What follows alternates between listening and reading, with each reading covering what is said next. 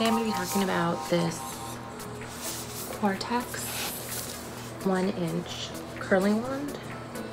I got it at Marshall's for Marshall's for $12.99, and it has this super pretty box, really cute. Kind of just talks a little bit about it. I already took it out. It's like getting heated up. But usually I use this one. It's my trusty. I think this is like a 1.5 inch. I don't know. 1 inch, maybe 2. Not sure. Anyways, this is the one I use every day. So I'll do the new one, see how it works. This is what it looks like. It's heating up. It feels kind of like cheap, doesn't feel super. Compare. This one's heavy. This one's not. But I mean, it's really pretty. It has a cute lavender color. It has this like swivel thing so your cord doesn't get tangled. This one just has like a swivel cord. Anyways, this is my favorite one. Like I said, I use every day. This one has like the little control so you can change stuff. This one just has like an on-off button. And yeah, it's heating up. It says to let it sit for about 5 minutes before you start. And it's really hot, so. And I have a lot of hair, so this is all over half my hair. I usually do sections that are a little bit thicker just because I have so much hair. So it's about this much. I could probably cut it in half, but I'm really putting it to the test of what I would do with my real everyday one. I usually let it sit for like, 7 to 10 seconds, nothing too crazy. Let it go.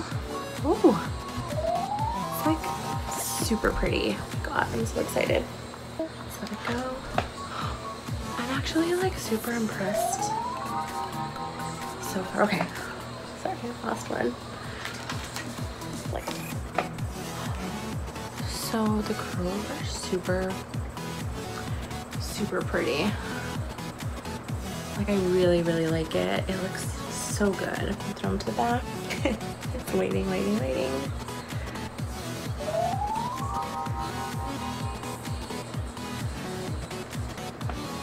I can't see it. Oh yeah, still looks pretty. And I'm doing kind of like, I do mine in thick strands. Usually people do thinner strands in this, but like I have a lot of hair. Let's go the opposite way. It's actually easier. I think you have to watch out because this is like really hot. It burned my hand the last time when I was. And then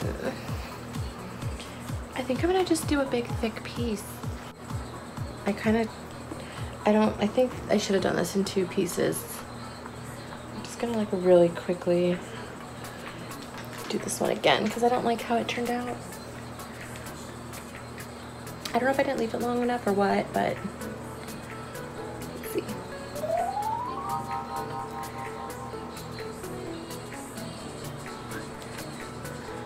Okay.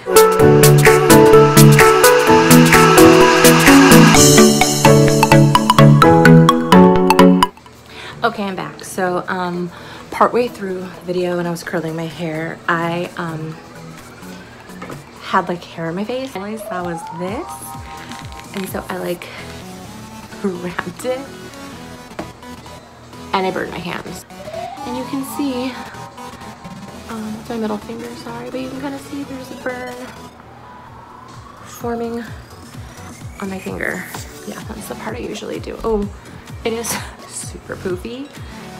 So I'm probably gonna dial back on that side part a little bit. Let's go like about there. It's better.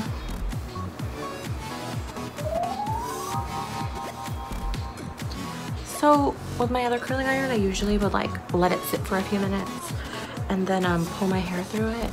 I mean my hands through my hair. to kind of just shake out the curls, but since these are really like subtle, they're almost like beachy waves, it kind of just like pulled them. And then my hair right here always does this weird thing. I'm just gonna go backwards. But yeah, so this is the finished product. Is the Cortez. So my thing's acting weird. Cortez Premium. And again, it's just so pretty. It's like all the little diamond-y things. And yeah, so I don't know, we'll see how long it lasts. Feels a little bit cheap, but I mean, like, it did some really good curls. I like them. I like that they're not super tight. They're pretty loose. So yeah, I like it. I think it's good. Well, thanks for watching my video. If you like it, please totally subscribe. That's it. Thanks.